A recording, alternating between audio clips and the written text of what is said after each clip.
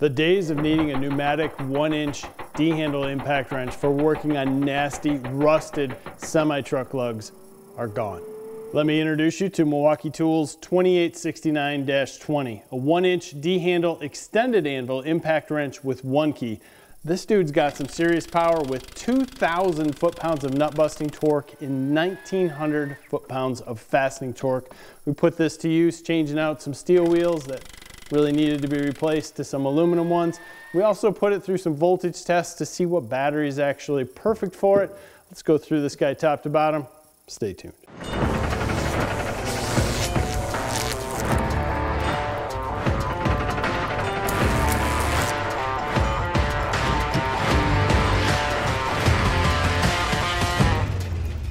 We're going to start at the bottom of this tool. Milwaukee put a battery isolator down here that allows this battery to move while the tool is impacting. That's going to put less stress on this battery and allow the tool and battery to live longer. This is a 4-mode impact wrench with one key. So we can Bluetooth to this on the phone. We don't have to do it all the time. We can just set things up the way we want to.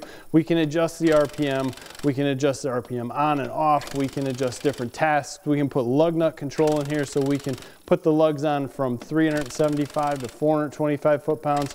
There's a lot that you can do inside one key, but basically once you set it up, you can set it up for yourself and forget it, but you still have those 4 modes to come back to, or you can just use it as it is set up. It has a 2-finger trigger up on top, which is completely variable speed, 0 to 1200 RPMs and 0 to 1400 IPM.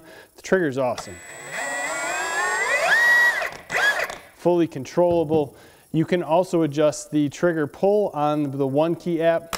Forward and reverse is up top with the middle being a lockout.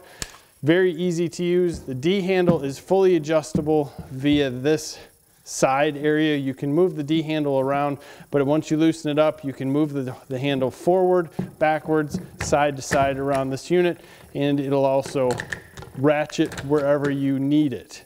Very nice and easy to set up for however you're going to use this tool. The lights up front are super bright. And as you can see from our use, they light up the inside of a wheel very well. They come on and off with the trigger, and again, that is adjustable inside one key.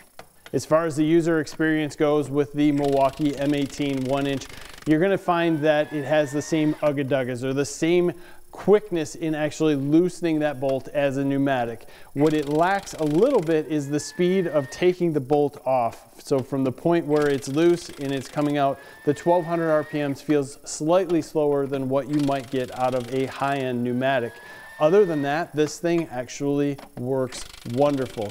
The one key portion when you're putting a lug nut back on, especially with aluminum rims, and you want to get something tight and to the point where we can actually make sure that it's on good with a torque wrench, this is perfect. The unit shuts down at the lug nut control model, allows you a little bit to make sure that you're getting everything to that point and not over torquing. It's something that I can't say enough about the Milwaukee one key system. Once you set it up for that lug nut control, it is spot on and ready to go. This thing performed flawlessly and was very easy on the battery. That was one thing I was concerned about. We were using the Milwaukee 12 amp hour battery, and I wanted to do a quick test because this is sold as a bare tool to see what battery would actually work well. This test mimics you pounding or hammering on a lug nut that is not coming off. And the 5 amp hour battery in this really takes a dip, where the 6 amp hour is keeping you in the 16s.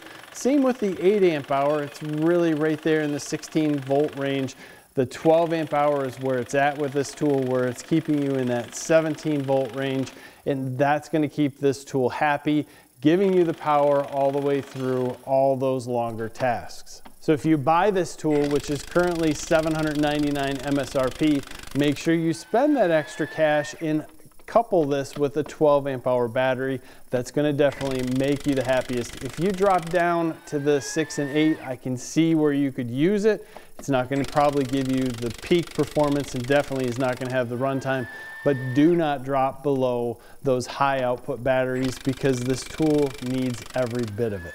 While this 1-inch impact wrench does want to have a large battery connected to it, it does free you from that air hose. And if you're in service, if you have a small business or a small excavating company, any kind of business where you might have to get out on the road and take care of something that broke, knowing that you have the right tools with you at all times is very important. If you don't want to have a large air compressor that can run some of these tools on that truck, this is definitely something that's going to save you. It's going to allow you to get into places where you might not have been able to get your truck, get something repaired, and get out. That is huge. In having the ability to use this in the shop because of the battery runtime and outside the shop also is a huge benefit. I think that's one of the things that Milwaukee put in here, is some ability to have things set up so that you knew that you weren't over torquing out in the field, that you knew that you had the power to get anything off that was out there, and you could fix things, come back to the shop, continue using the tool. Whether your business is large or small, if you have the need for a 1-inch impact wrench, this Milwaukee Tool has you covered and will give you the confidence to be able to perform whatever maintenance you need to in the field or in the shop and allow you to get back to making money. A lot of businesses are going to be looking at this tool, and for good reason. If you have any questions, please leave them below. We always appreciate your time watching our videos. Please give us a like on this one. Subscribe to the channel if you haven't already. Thanks again. Have a great day.